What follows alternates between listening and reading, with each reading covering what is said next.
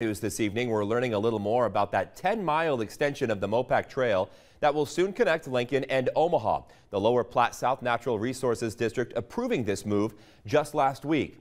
Today, 1011 spoke with a member of the NRD who says this expansion is a small piece in a much larger puzzle to create a nationwide coast-to-coast path as part of the proposed Great American Rail Trail.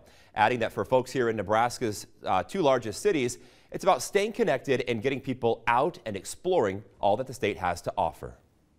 There's always been a gap right there in that section. And so what there was an interim route where folks were signed along the county roads to ride the roads. So there really wasn't an actual separate trail in that area.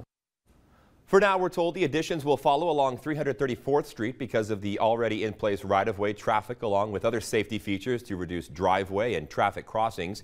As for construction, that's slated to start around the end of 2026, with everything set to then wrap up around 2028.